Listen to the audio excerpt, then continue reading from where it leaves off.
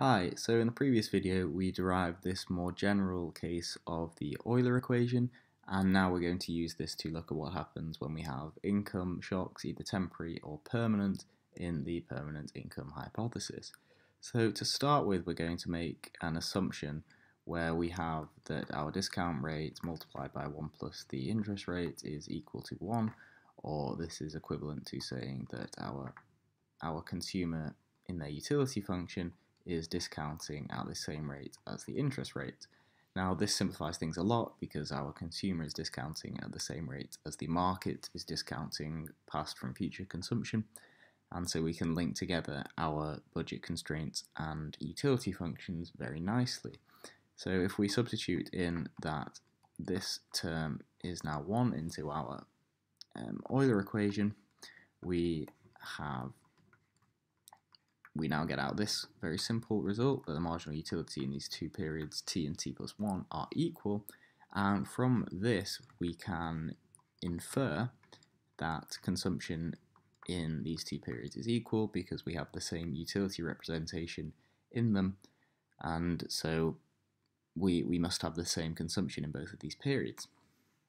And so this means that for the entire budget constraint in period t, or for all periods t, we must have that ct equals ct plus 1 for all t. So we can now rewrite our budget constraint and simplify things quite a bit thanks to this assumption. Okay, so we can write our budget constraint, but now we're going to start at any general period t, and periods beyond that we're going to denote s. So we're still keeping a very similar form of the budget constraint, but now we count income for each period s, which can be t plus 1, t plus 2, t plus 3. We just call that s for each of these off to infinity, and we're compounding interest not with respect to period 1 but period t. We have an initial income in period t there from our parent, and this is equal to the infinite sum of consumption. Again, very similar to before, but we're just using this s and a general term t. But what we're going to do to this consumption term is notice that we can view this as an infinite geometric sum, and if we want to sum something to infinity, we can use this equation, which is the first term of a geometric sequence divided by 1 minus the common ratio multiplying this geometric sequence. So this r here doesn't stand for the interest rate, it stands for our common ratio. And if we look closely at this infinite sum of consumptions, we can notice that this sum to the infinity, our first term is given by consumption in period t, because if we set s equal to t at our first term, that will be 0.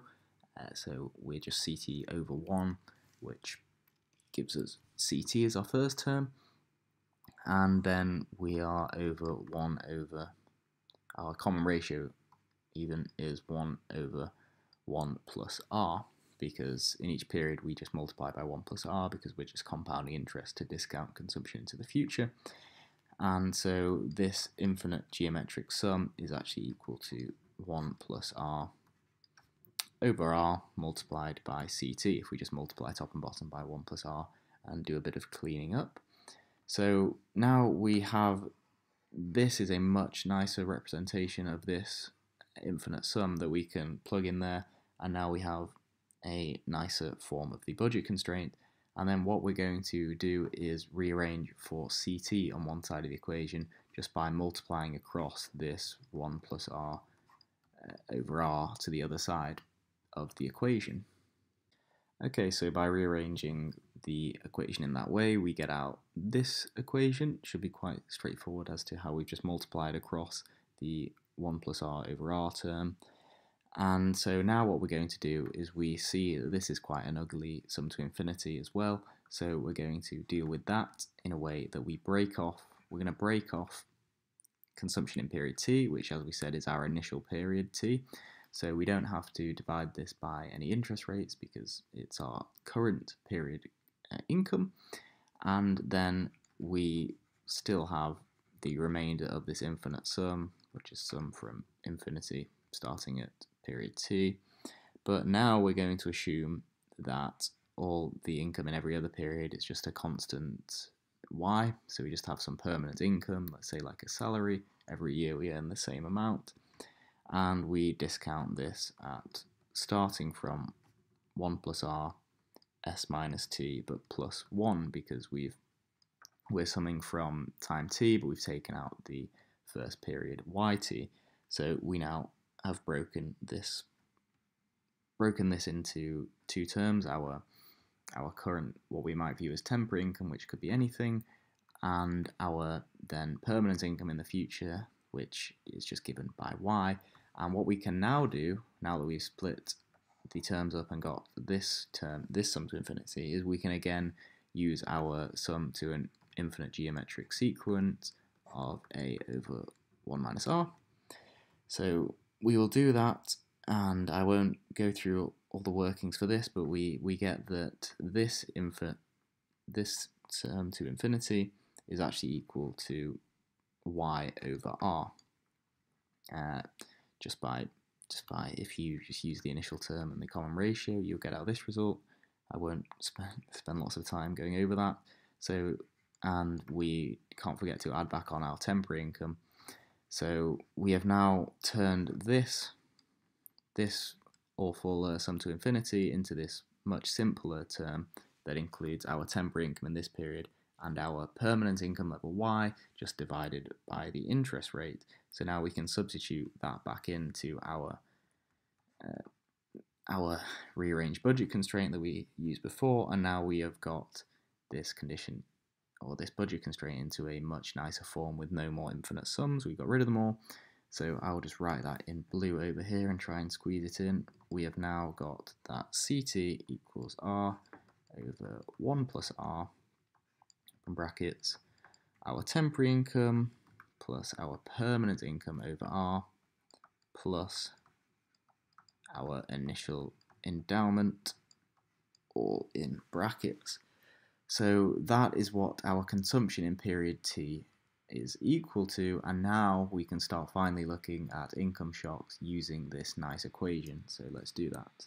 So here's the consumption equation that we derived just a minute ago, and so very simply we can go straight into it. Let's consider a permanent income shock. Permanent income, so we're changing permanent income, so we can look at the impacts of that on consumption by differentiating our permanent income, or differentiating our consumption with respect to permanent income. Now, what is permanent income shock? It means we change our income in every period, so we're changing this y term, and we're also changing this term in our current period. So we're not going to ignore this temporary income term, because that is our income right now. We're changing income for every period, including the current period. We just split these up so that we could write this consumption formula or equation in a much nicer form. So our permanent income shock will be given by differentiating our consumption with respect to, again, my pen is terrible, differentiating with respect to yt, and also plus differentiating with respect to permanent income y. And what do we find by this? So if we differentiate first with respect to yt, well, this yt term is just going to go equal to 1, so we just get out the fraction in the bracket, so it's r over 1 plus r, and then plus 1 over r when we differentiate. If we're looking at this y, differentiating with respect to y, we get out 1 plus r in this equation, and again we multiply with the term outside the brackets, so we'll get r over 1 plus r plus 1 over 1 plus r, because we times this 1 over r times r over 1 plus r. This is equal to 1 plus r over 1 plus r, so it's equal to 1. And this is our marginal propensity to consume, by the way. By differentiating, we're looking at how consumption changes with our income, and that is the definition of marginal propensity to consume. So MPC equals 1 when we have a shock to current income. We've noticed that in previous videos that when we change the income in every period, we are just going to tend to increase our consumption by the change in income, because we don't have to borrow and save into future periods using our income, because we increase our income in every single period. And in previous videos we said that this MPC will equal to 1 if we have that this condition is met, the discount rate multiplied by 1 plus the interest rate is equal to 1, but we've already assumed that in this model, so we can just say that our MPC is equal to 1 when we have a permanent income shock. Now let's instead look at a temporary income shock. Temporary income shock. And this is going to be a lot simpler. As we said, this YT term is our temporary income term. That's how we defined it when we broke up our infinite sum in this way. So very simply, the derivative of consumption in time t with respect to yt is equal to r over 1 plus r. And clearly r over 1 plus r is less than 1 because the denominator is greater than the numerator. So if we have a shock in income today, we increase income in yt, period t, we are going to save some of that increase in income for future periods, and we have income or consumption smoothing again. We prefer to spread our consumption out over time if we can, because that's what our utility function says we should do. We have convex utility.